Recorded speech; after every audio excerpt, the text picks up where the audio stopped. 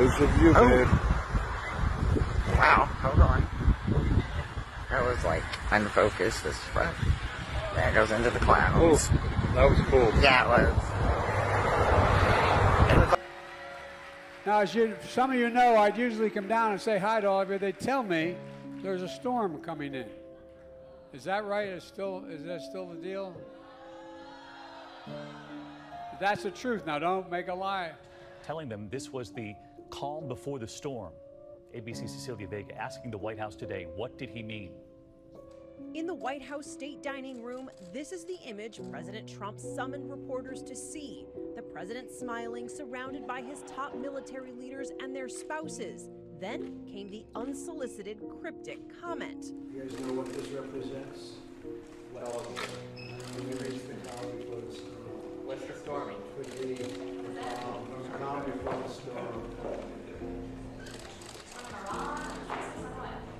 What storm, Mr. We have the President? world's great military people. I will tell you that. And we have great people. We tried again. Mr. President, what did you mean by calm before the storm yesterday? What did you mean by that? Thank you very much. After a wink and a pause. You'll find out. All right. God save the Queen, man. And we also want to mention there's a slew of buzz coming out of the president's remarks in Connecticut within the last hour. He was wrapping up his speech, and he seemed to really puzzle everybody. He said, God save the Queen at the very end, and everybody's asking what that was about. But First of all, I want to say Alhamdulillah, God gave me everything. Alhamdulillah. Welcome back to the coolest channel on YouTube, man. We got a crazy lineup for y'all here today. What's even crazier, man, look, your boy has been getting stalked again, you know what I'm saying? And I know who the person is, man, taking action. You know, don't be having people out here playing with your name and doing weird stuff to you, man. Protect you and your families at all costs, people. Like, that's very important, you know. But look, man, hopefully y'all been doing good. Just know, man, we're going through this thing called life together. We can always bounce back and do a lot better, man. So look, just know I'm a real person, bro, and I go through stuff just like everybody else, and it's wild. But look, man, hey, don't let nobody play with your name and try to intimidate you and try to do things to you to bring you out of your character, you know. But look, man, let's hop into this video, but let's get it.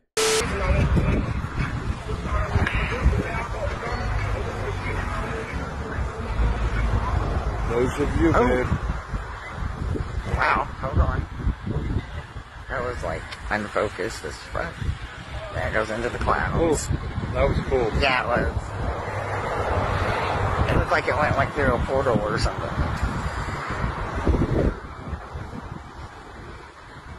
Right next to the moon.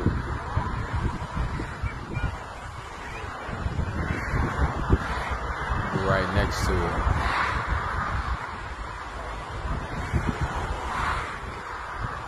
Yeah, it's rolling. Roll that beautiful bean footage.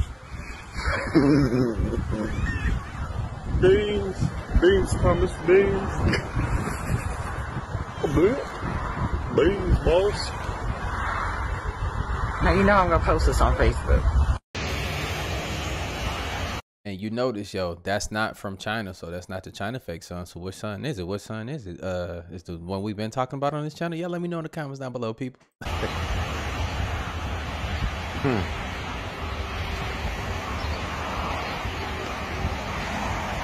This is what I'm about to put.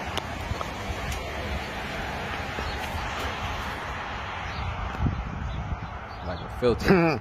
Dude. Yeah, it's there, dude. It's there. Fucking A, dog. It's there. Baby, look at this shit. It's fucking there. Oh my goodness. Oh my god. Wow. And this is being recorded. Just with this. Bada boom, bada bing. Bring him back up. There it is, dude. Fuck. Oh my god, it's there. For real. Shit. Yeah. Non-believers. Yeah, dude. Wake up, dude. Oh my god. Yeah, it's there. Alrighty. Let's do this. So that dot you see right there, that's called a lens flare. it moves, right? It moves because it's a lens flare from the camera, from the sun bouncing off the lens. It moves, right? Okay. Let's do this.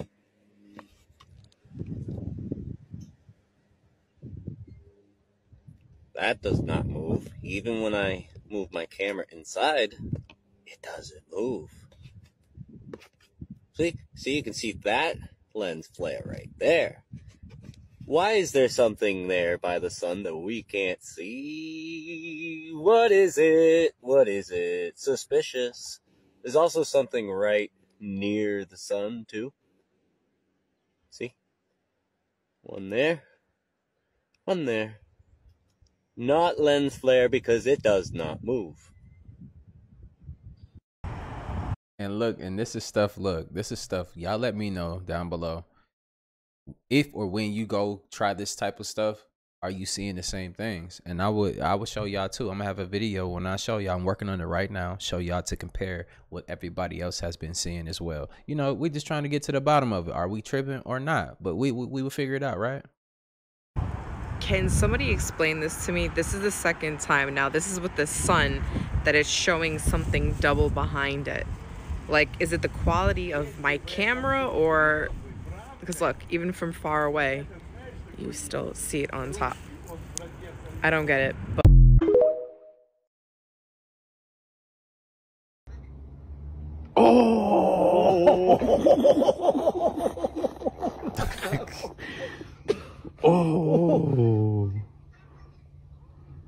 Sí, po, es que debe ser un metal grande o un espejo, no sé. Porque, No, dale, porque se dio filete en la gracia. Porque para que rebote de esa forma, claro, ¿cachai?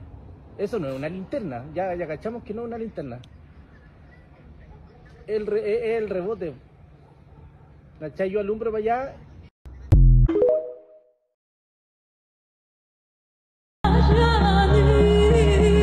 First of all, I want to say Alhamdulillah, God gave me everything.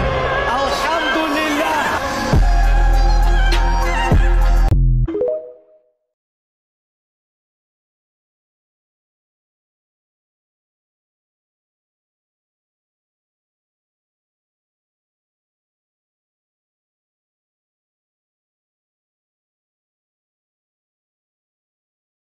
Oh.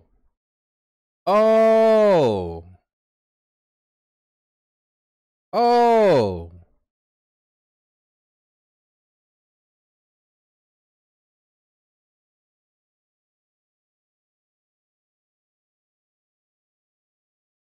Hey, wouldn't it be crazy if everything that we see on the outside is a projection of us? I'm just saying, but look, let's keep going, y'all. Thank you. Now, as some of you know, I'd usually come down and say hi to all of you. They tell me there's a storm coming in. Is that right? Is that still the deal? That's the truth. Now, don't make a lie. Telling them this was the calm before the storm. ABC's Cecilia Vega asking the White House today, what did he mean?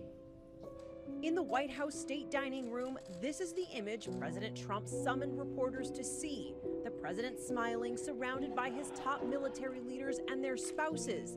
Then came the unsolicited, cryptic comment. You guys know what this represents? Well, when we reach the calm before the storm.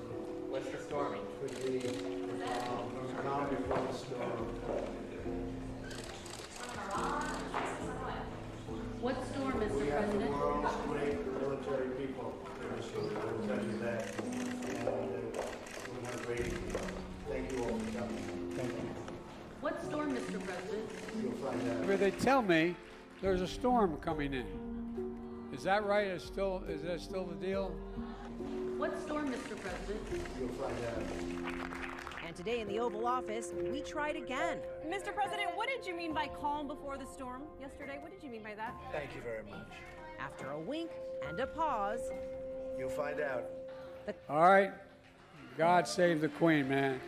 And we also want to mention there's a slew of buzz coming out of the president's remarks in Connecticut within the last hour. He was wrapping up his speech, and he seemed to really puzzle everybody. He said, God save the Queen at the very end, and everybody's asking what that was about, but we just don't know yet. Neil? He said, God save the Queen. Was it in response? At the very end, we're still trying to figure it out. Nobody's really sure. Of the 115th Congress, the chair declares the joint session dissolved.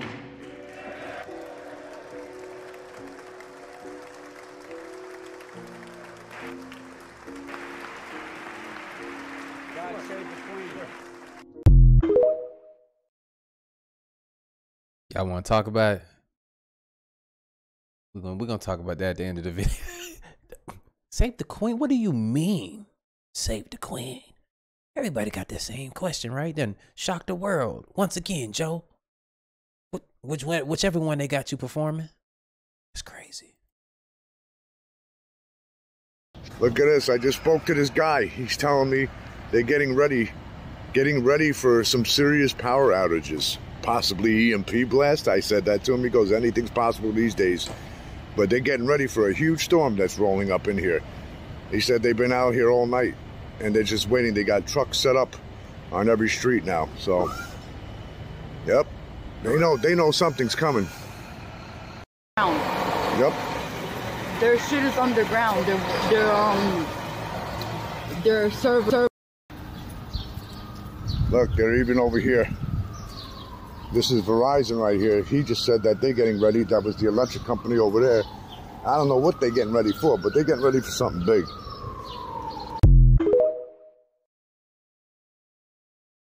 A quote owns anyone of EMP maybe. You know we're going through a solar flare like now, but is that what they can be anticipating? The EMP significance in the media owns. So at a certain level of media, there is this kind of corruption. I will say something.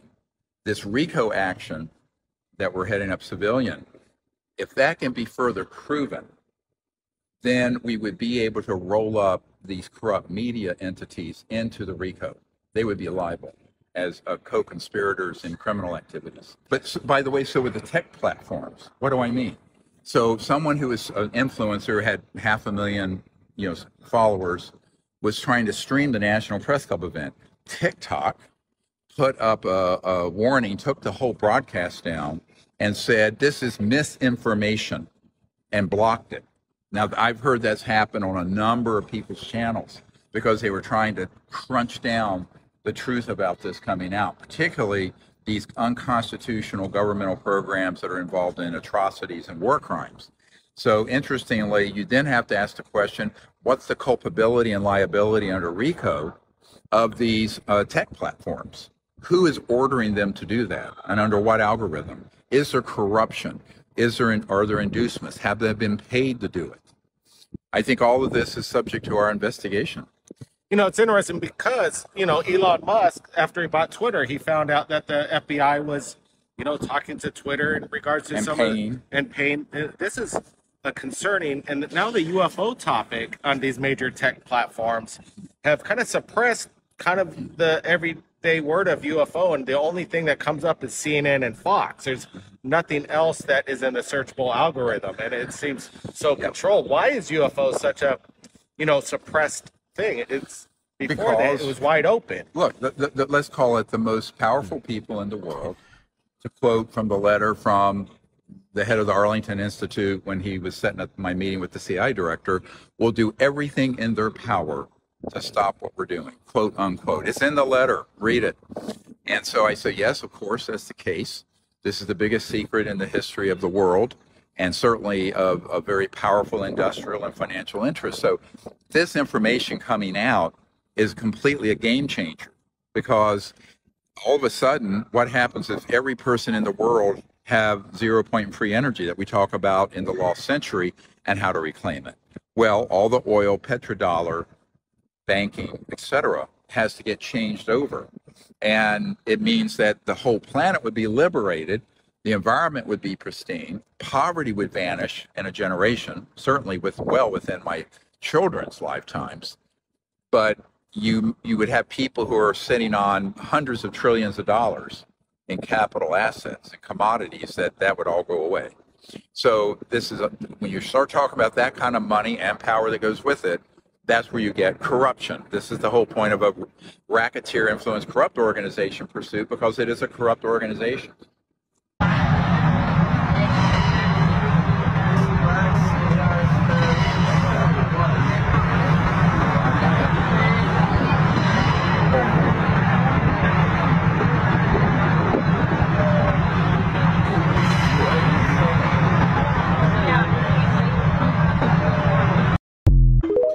Yeah, look, even like if something like that is real, that would either that'd be Blue Beam right there. You feel me? Like that's just my opinion.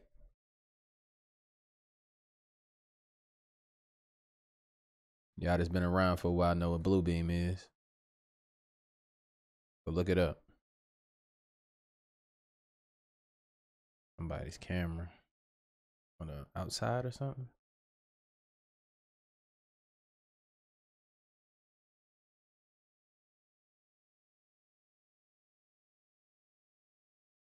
And you wanna know what's crazy about this is like that's why I bet not ever see that in my backyard. But you know what I'm saying, a butt naked ass alien in my backyard, we ain't doing that. But at the same time, you know, I ain't saying that it's real because I haven't had any proof of that. I gotta see stuff like that myself, right? But I'm one of those people.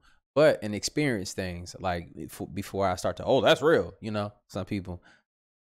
But like the people like the UFO in Vegas that crashed in their backyard, whatever, and the way they described it and stuff, like I got a lot of mixed feelings about that. Like, why won't you just pull out your phone and record, you know, like right off back, and we get this, you know?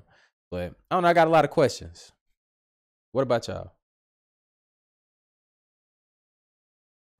Oh shit, I got a UFO.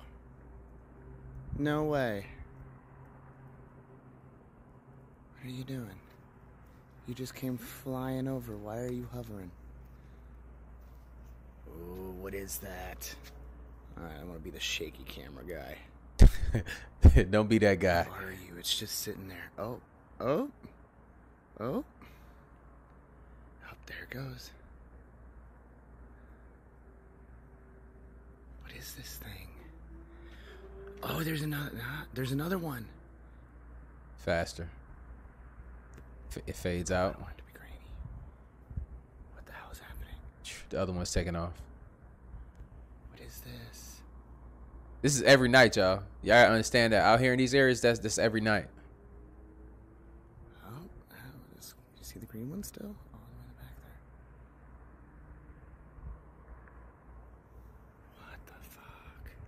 there. What the fuck? Even it's been happening even in the daytime now. Do you see the clear edge? You can't see. Yeah, I can. Yeah, I can. You see the circle? Oh! Yeah, right there. You're looking at it. Dude, that's like something clear. I told you I saw something come up from there. It's moving. You said it's moving. Dude, something's up there. What is It that? is moving. It's slowly moving this way. Slowly. I saw this over here. Oh, come on. These cameras be failing us. I get it. My camera can't focus. The Anunnaki. That's the name of the beings that, according to the ancient texts, came from heaven to earth. In the Egyptian culture, they call them the Natiru. And they said they came to earth and turned mud into a kingdom. In the Bible, they call them the Anak. They have these names in all different cultures. They all show up around the same time in every culture. And I started finding more instances of them in every culture I looked into around the same time period. And I go, these people really came here at some point in the distant past. It seems to be now around 450,000 years ago they arrived. And about 200,000 years ago, according to the text, not me, they started genetically tinkering with human beings, saying they were adding their essence to them to get us to do the labor for them. So around 200,000 years ago, these beings had created this mating farm, this mating laboratory called Eden. And Lil was known as the Lord. He was known as Satan, the Lord of Eden. Satan, the Lord of Eden. Satan. You wonder where that came from? Yeah, he's Satan. The snake that was in the garden was his brother, Enki. Enki came with the knowledge to Adam and Eve and told them that they were stronger and bigger and brighter, and that when he did the genetic tinkering, that he put a little extra in them, that one day in the future they would be able to tap back into it, and they themselves could rise higher than the Anunnaki. And his brother found out about this and started calling him the devil. And that information is in the Myth of Adapa, which is another incredible ancient text. Two-part question. The first one being, is there no hostility from another species because there's a higher governing species, or is it just the fact that there is no hostility whatsoever? How can we be sure of that? First question. Everybody who I know who has dealt directly with those beings have told me our own experience, and that is they are completely non-hostile. They have been portrayed as such because how do you unite the world around a military response? You create a false alien threat. This is what Wernher von Braun warned about, and we are very much at that point, unfortunately. So I think that calmer minds need to prevail, but there is no evidence they are hostile. Now let me make one other point. As I said one time to a general, I won't say who it is, because if they were hostile, and given the galactically foolish things we have done, targeting them, striking them, now these systems that are faster than the speed of light, moving out into space, the technologies they have in a fraction of a second could shut down all those systems and everything else. They have not. Think about it. Why have they not done that? Because they are essentially very peaceful, highly organized, socially evolved, psychologically and emotionally evolved civilizations. One other point, common sense. If you possess those sort of weapons and you're still of the consciousness of violence, you're going to blow yourself up or some nearby planet with you. Because we're not talking about, let's forget science fiction. You're not talking about boom, boom with a laser beam, right? Or a kinetic missile, or even a thermonuclear missile. You're talking being able to affect the fabric of space-time. And then if those technologies are weaponized, it's over in a fraction of a second. So the proof, I said to one senior military guy, that they are not hostile is that you and I are still breathing the free air of Earth. If you know what we've been doing, it's quite clear that this is actually proof that they're not hostile. If you understand what those technologies are, and if you understand what covert illegal projects have been doing. Yeah, that gives you something to think about, doesn't it? You know, like, that's how I be thinking too. Like, if they really wanted to, wouldn't they be able to just, you feel me? Come down here like something off of Dragon Ball Z, like a god of destruction or something, and blow this joint up if they wanted to? But I don't think it's that, though. But that's also why they keep talking about this blue beam theory, because, you know, they man, they just want control, bro. I mean, let's keep going, though. What y'all think in the comments? I will start, since we have to be brief. I have already given all pertinent information and supporting documentation to the Senate Intelligence Committee and ARROW. They informed me that all of my information will be recorded for public record and shared with Congress. It is that important. Let me just go ahead and say this, too. The guy that's been given disclosure, he's been given the green light to speak on these things. Now, we got to think about this. Allegedly, after all the people that's been unalive but behind coming out telling stuff, why is this guy right here so special? And should we trust the information coming from him? Pause. Well, whatever, nigga. Like, trust the information coming from him to, you know, like, are y'all believing this? Because I don't know. Should you trust them after so much things that we've learned about these situations and what they're already capable of? Should we be amazed by the information he's given us? I don't know, man. I got a lot of questions. In 2010, I was selected to go down to the South Pole Station in Antarctica for an entire year by Raytheon Polar Services as an employee of a third-party contractor for the National Science Foundation. I functioned in a dual-role capacity as a tradesman and a firefighter. My responsibilities required me to be more informed than most of my crew and offered me complete access to the facilities. What I learned from this unique experience needs to be shared with the entire world. The technology at the South Pole Station certainly can do what it is presented as its primary purposes, and unfortunately, much more. The IceCube neutrino detector is presented as a passive listening device for the purposes of the science as presented. But I'm going to skip right through the chase, folks. I have provided documentation that proves that the 5,160, what they call DOMs, that are embedded in the ice can actually transmit at 2,047 volts each. That gives us a long list of things to consider. It is effectively a multifaceted directed energy weapons platform that I will list rapidly a few things that it can do. Vehicle detection. We're learning that these off-world craft, on-world craft, ours or other nations, are also emitting neutrinos. So this makes the South Pole Station effectively an air traffic control station for this new level of equipment that nobody's discussing. In addition to the ability to detect neutrinos and the exotic vehicles, I have provided documentation that shows that this is also a system for faster than light communications. In the past, Gary McKinnon has hacked NASA, found the off-world fleet, the list of captains, and it's apparent that if we have faster than light vehicles moving throughout the system, we're going to need faster than light communications. This is that facility. Unfortunately, I have other bad news. The season that I was there, 2010 to 2011, we converted from construction to operations and maintenance in both the elevated station and the detector array. Unfortunately, when they first fired it up, that was when we had the earthquakes in Christchurch, New Zealand.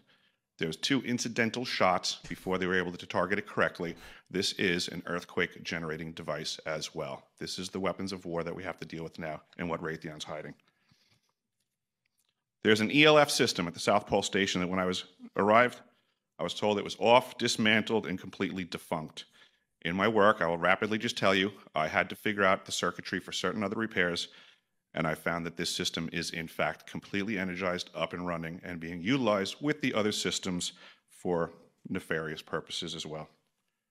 The Atmospheric Research Observatory is in what we call the clean air sector. I witnessed myself a very powerful green laser shooting out of the top of this facility into the cosmos. This, I believe, is a secondary form of long-range communications and or a defense system. I am not saying that we need to be scared of anything that's out there, but please understand the military-industrial complex is happy to invest all of your money in alleviating their fears.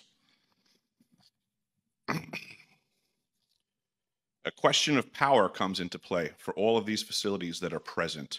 I assure you, I knew what was going on. I knew the load demands of the facility, and all of these new items exceed the demand for the systems that I was presented.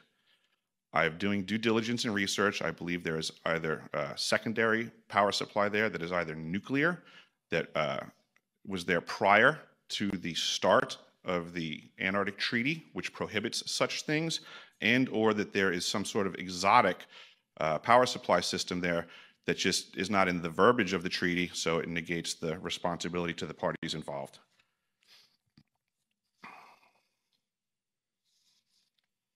I think that pretty much covers it for time. If anybody wants to find out more, I have a website where all this information is at. For brevity, I'll wrap it up, but you can go to deciphering.tv. I've documented all of this stuff, and information is available. That reminds me of this show called The Man Who Fell to Earth. Y'all remember that? The Man Who Fell to Earth?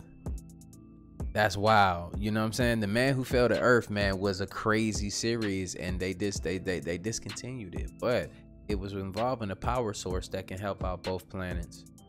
What have we been seeing, though? Other celestial bodies out there that we haven't seen before.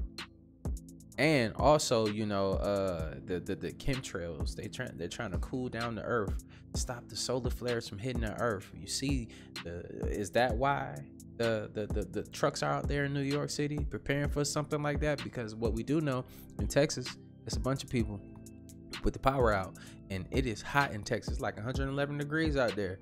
But not everybody is meant to, you know, withstand something like that, because it's hot here too. So if the the power went out here, just think, man, if you're in a cold place, you're in a hot place, you'll have to prepare, man. I just want my people to be prepared. Just make sure you're out here doing your own research. But yeah, we got a lot of questions, man. Should we trust this information? I mean, the information that he's talking about, man, we pretty much already know that, right? That didn't have to get explained really too much. I'm just sitting here listening to it like, you know, I'm a little bit, what shall I say, underwhelmed. Let me know how y'all feel about that in the comments down below. And do you trust the information?